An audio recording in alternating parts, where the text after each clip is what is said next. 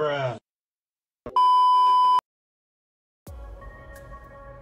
Hey guys, I'm back for some more Art of War 3, and today I'm going to be making a guide on how to more efficiently upgrade your units to prepare them for combat, so that your units will perform higher with less upgrades. You don't really need to upgrade it that much, and they'll be performing slightly more than if you're just upgrading all the characteristics pretty equally.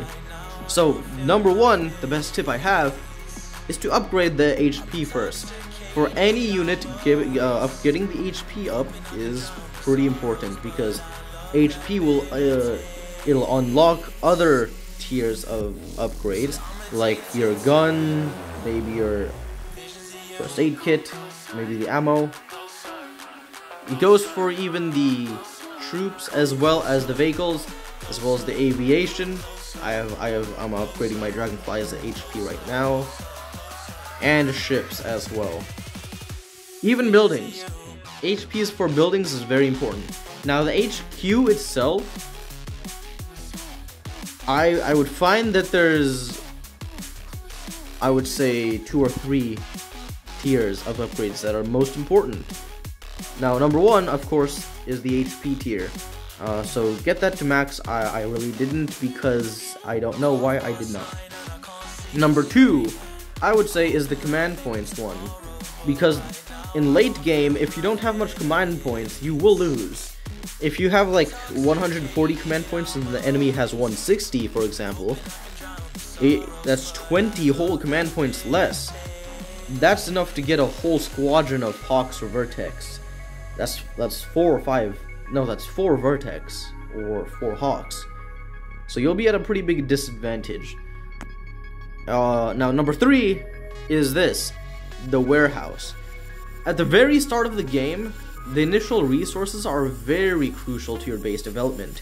It'll tell you how many barracks you can place at the start, how many supply centers you can have, how many power plants, and whether you can build an assault vehicle factory in deployment time if you wanted to. So this will tactically increase your chances of survival by quite a bit. Now for units, after you upgrade your HP, I would say upgrade your weapon. Now for the rifleman, it would be the gun. Why the weapon and not armor, for example, is because the weapon will increase your range. Range is very, very important. That said, if you can shoot down things before they even reach you, then you don't need armor. So that's why you should upgrade the weapons first. That's also the reason why, if you go to the heroes and look at my Leviathan, I have maximum range on my side autocannons and my main autocannons for my class and my range. Because the range is very, very important. The range means if you can kill buildings at range with my Leviathan, and some troops won't even be able to shoot at it. Same thing for artillery and tanks.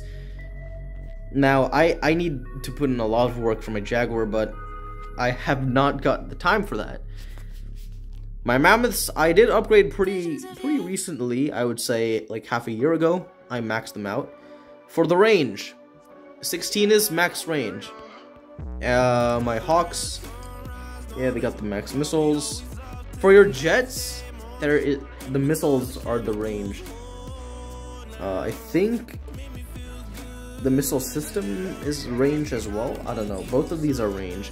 Now Albatross, of course, there is no range. The firing range is stuck.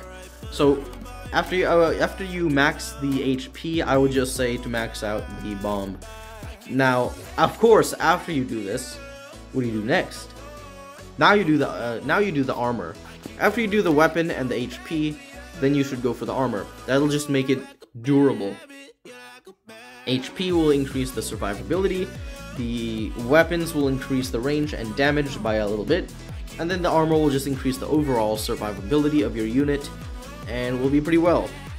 Now, for your administrative buildings, no matter what rank you are, these two characteristics should always be maxed. Your automated resource warehouse, which will just increase the resource production raw And then the resource planning service, which will compensate the next SE's decrease by 2%, which means the next supply center you build will be slightly more efficient. Those two should always be maxed.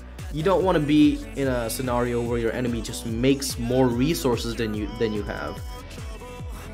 That'll put you at a big disadvantage. Same for the power plant. These two should be maxed at all times. The more power you have, the less power plants you gotta build. So the more real estate you'll have when building other buildings, and it's just more useful. For construction yard, this should be maxed. I haven't because I'm a noob. But I believe at the 12th upgrade is when this becomes max range. The max range of the construction yard is 11 cells of radius, which is pretty big, although I wish they made it 12. Now, you almost should never upgrade your super weapons until you hit Gold or Star League. At those two leagues, endgame is very interesting in the fact that many people camp it out, and when camping, you have to go for a super weapon. If your enemy camps, you have to go for a super weapon, unless you can deal with it somehow, which is almost never the case. For defense buildings, honestly, they're not that important. Upgrades aren't really that important. You might want to upgrade your naval platform because Navy is a pain to deal with. But other than that, really, the defense buildings aren't that important. Factories, this is very important. HP and armor isn't really that important yet. Until you hit Star League, that's when you should upgrade your HP and armor. I know my armor is pretty weak, but hey, don't look at my armor. Do not look at that armor. Back to units. What do you do after you upgrade the HP, the gun, and the armor? Then you just upgrade the miscellaneous stuff, like repair, maybe the helmet for infantry units, maybe the ammo itself. Ammo is pretty good, although weapon upgrades are much better. Ammo reload time by minus 0.1 seconds may not seem like much, but that's quite a bit. You'll be able to get more salvos in. Yeah, it's pretty good. Now, if you're playing as the Resistance and you want to upgrade your Armadillo, I would say once you finish maxing the HP, armor, gun, and the shells itself, I would say max the mine layer. And if you maxed all of those and you want to know what kind of mine to max, I would start off actually by maxing out the universal mine, because it's the cheapest to upgrade, and in low ranks especially, it's pretty versatile to use. After you upgrade that, skip this. Go for the lizard tank mines, right? That's what it's called? Yeah, lizard mines, which are anti-tank. I know they're expensive at 30 resources, but look at the damage. 6.4 thousand damage against armor 2. To put that into perspective, 6.4 thousand damage. Oh wait, no, wrong thing. Go here. That is, I would say, 70% the damage of this tactical nuclear missile of a class 5 Leviathan. I believe it is the raw damage for a stock Leviathan.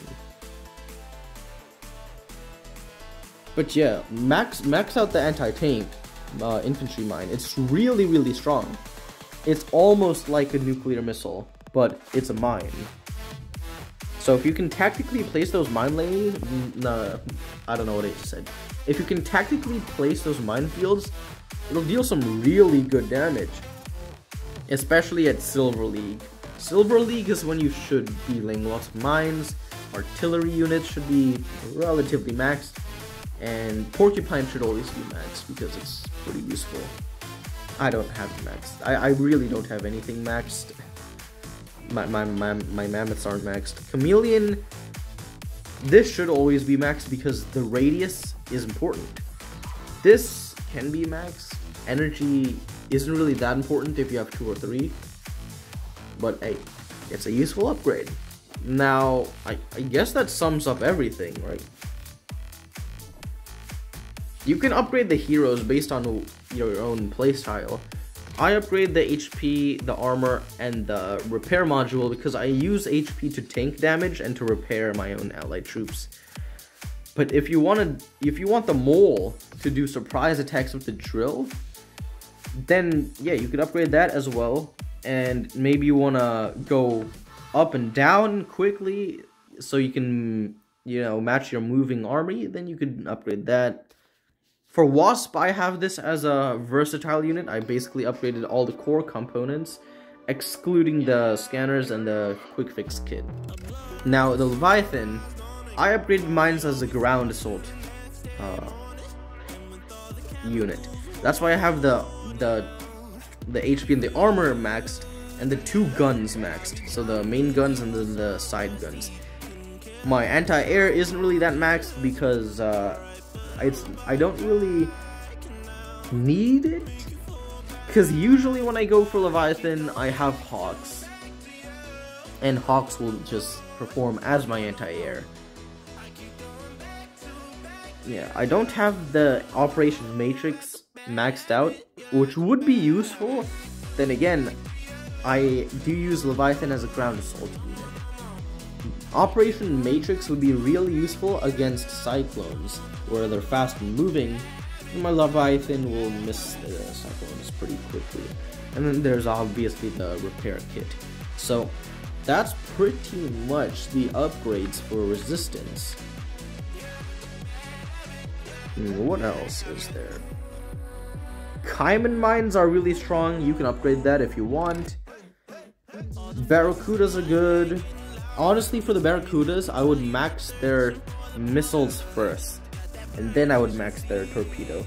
Since you don't really use Barracudas against ships, you mainly use it for the long range, so max the missiles out before you do the torpedoes.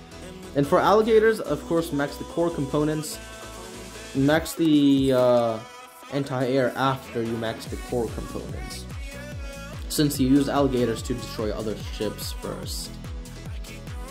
Anyway, that should be pretty...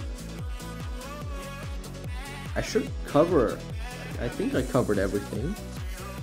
So yeah, I guess that's it. That's a pretty good overview of the workshop. Plan the upgrades carefully, and max range first. Range is better. Range is better than armor in almost all scenarios.